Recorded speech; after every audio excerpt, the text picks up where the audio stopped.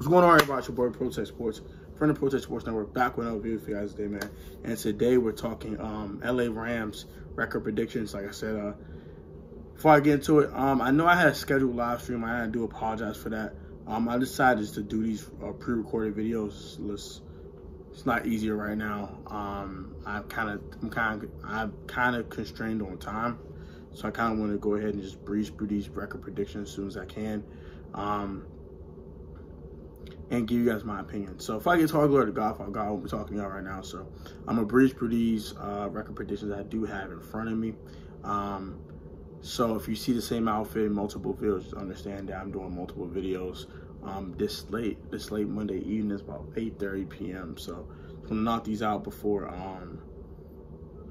10 p.m. so I have some time with my wife before I go to sleep. So let's go ahead and get into it. Today we're talking the LA Rams, man. Really good football team. Just want to give you guys a quick synopsis. They got rid of Jared Goff during the offseason. They upgraded the quarterback position by getting Matthew Stafford. Cam Akers did tear his Achilles about 2.5 weeks ago, so he's out for the season. But Darrell Henderson's a running back. Also, they picked up Deshaun Jackson this offseason. They traded Michael Brockers away.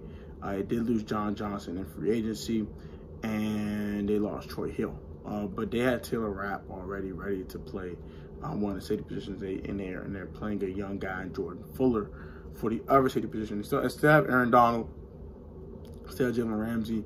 So they added Deshaun Jackson to the receiving core. They drafted another kid in the second round this year. So they have plenty of receiving talent.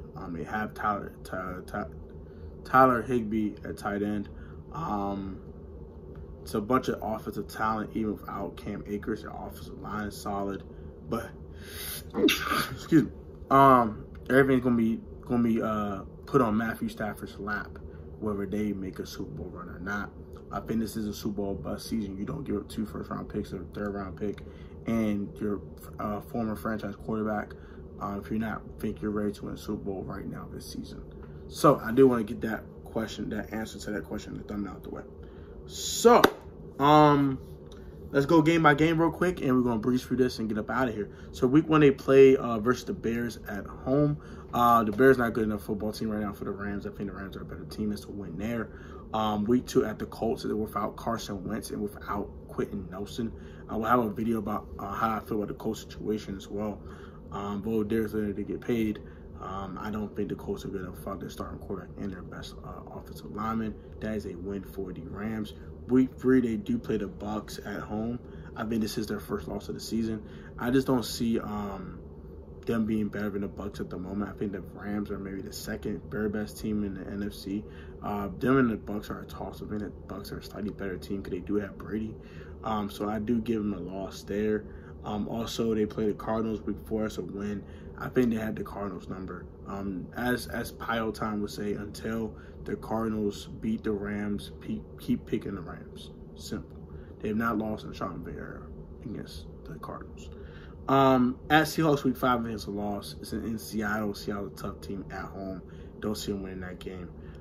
Week 6 is at the Giants. I do see the Giants losing that game and the Rams winning that game. They're a better team. The Lions stink. Don't care if they're at home or on the road. That's a win there. The Texans stink. That's also a win there. I also had them upset the Titans at home. I do think the Titans are a really good football team. I do like what they bring to the table. But I think the Rams defense can mitigate the Titans offense. I don't think the Rams secondary can handle what they can handle outside Jalen Ramsey kind of trying to handle Julio. Outside of that, I think the Titans wide receiver, especially Josh Reynolds and also A.J. Brown, can have a field day. But I do think Aaron Donald's a game wrecker. They're going to be triple teaming him. And that allows the guys like Leonard Floyd and Ashawn Robinson and guys like that to make a lot of plays toward the quarterback and also in the run game as well. So I do think that the Titans do lose that game and the Rams win that game. I know Derrick Henry's a monster, but I do think their run defense is good enough to just not completely neutralize Henry, but make him ineffective enough that the play action doesn't scare the Rams. And they have to beat the Titans going to beat them throwing the football. And I think that outside of Josh Reynolds and A.J. Brown, they cannot do so. Week 10 at the Niners. They're playing at San Francisco. I do see them splitting against the Niners. They're not winning the road game. Unfortunately, do win the home game. They will not be winning the road game. They have a Week 11 bye. They play the Packers from off the bye week. I don't care if it's 2 weeks to prepare. It's Aaron Rodgers. That's a loss. Jags stink win. At Cardinals, like I said, they actually sweep the Cardinals. I'm sorry. It just, as Pio Town would say, until the Arizona Cardinals defeat the Los Angeles Rams with Sean McVay as head coach, keep picking them.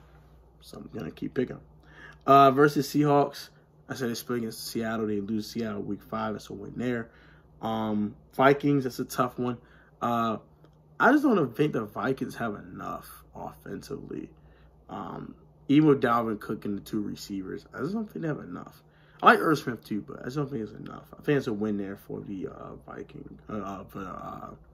Rams there.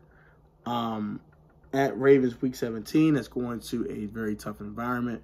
2 straight road games going all the way to the East Coast and the West Coast.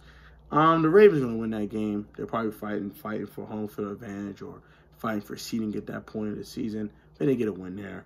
So that's a loss for the Rams. And then finally, versus the Niners, they're going to split against the Niners. Week 18, that's a win there for the Los Angeles Rams. Getting into a 12-5 record. You'll find out where that sits at the NFC West table.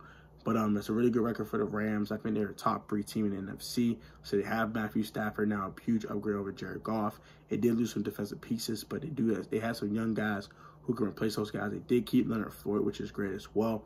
Their linebacking core kind of worries me a little bit, but they still have Jalen Ramsey, they still have Aaron Donald, still have Matthew Stafford, still have that explosive offense that Sean McVay loves to run, and they still have Darrell Henderson.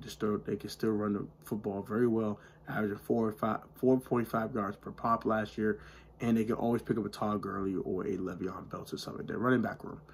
That's going to do it for me, man. Like, comment, subscribe. You are new. What are your thoughts on the Rams this year? Do you think the Rams are Super Bowl contenders or not? Do you think it's Super Bowl bust for the Rams? And also, what is your record prediction for the Rams? Comment down below. Like, comment, subscribe to these guys. Like, and comment your thoughts. Peace.